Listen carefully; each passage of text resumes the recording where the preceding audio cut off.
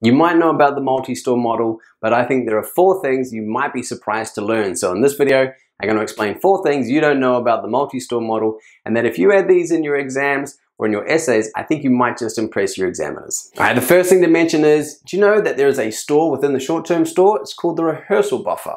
Now, Atkinson and Schifrin propose that this is a temporary store of information where this is where we put the stuff we're trying to rehearse and go over in our mind. So imagine if someone told you, hey, go to the store, can you buy me eggs, milk, and some bread? Instead of going eggs, milk. You put that information, eggs, milk, bread, into your rehearsal buffer and you go over it again and again. But if that person gives you too much information, too many things to remember, you're going to overwhelm your rehearsal buffer, and it's going to fill up and you won't be able to remember everything. So this is called displacement, and it's a first in, first out principle. So as the buffer fills up, the old information is dropped if it hasn't been transferred to the long term as the information fills up in the buffer. So Atkinson and Schifrin use the metaphor of a garbage can, right? When the garbage can gets full, you put something in, something else has to fall out to make room for it.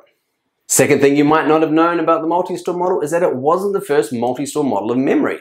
I think that credit goes to Murdoch a year earlier in 1967 when he proposed his multi-store model. But actually we could trace it back even further to William James, the father of American psychology. As late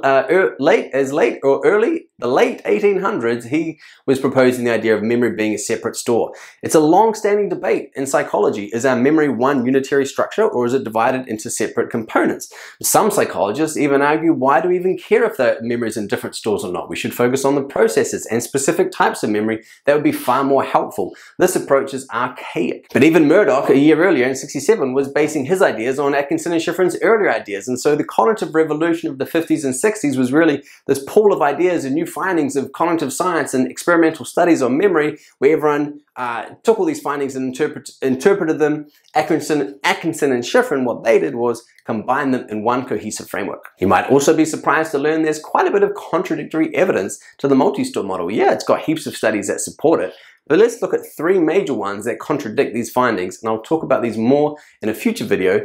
Number 1, the idea that information always has to go from our short-term to our long-term store is challenged by the case study of KF. KF had a brain injury. He had virtually no short-term memory capacity, but his long-term memory was basically undamaged. And so this suggests that maybe our information doesn't have to go into the short-term store before it gets into the long-term store.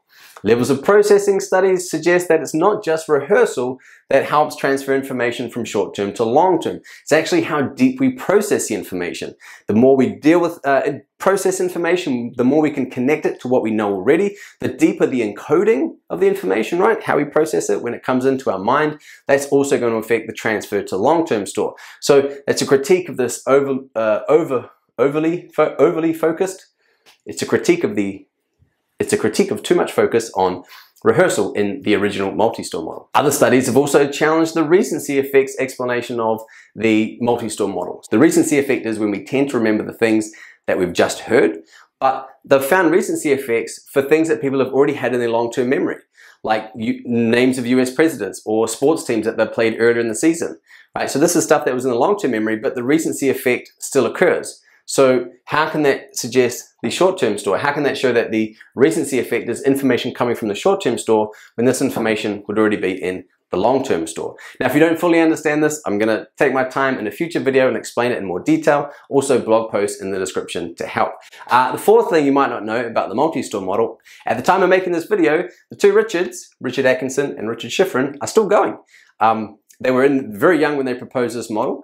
Schifrin only 26, I believe, and Atkinson in his late 30s. Last were going into their 70s and 90s, I think. Richard Atkinson is 92. Richard Schifrin is 79, I believe, still both involved in universities. This Richard still teaching in Indiana University, so kudos. I read Atkinson gave about $5 million to the University of California at San Diego. So apparently there might be some money being made in model memory. So I'm going to go and try to come up with my own. I hope that was helpful. Some facts here to put in information in your exams and essays.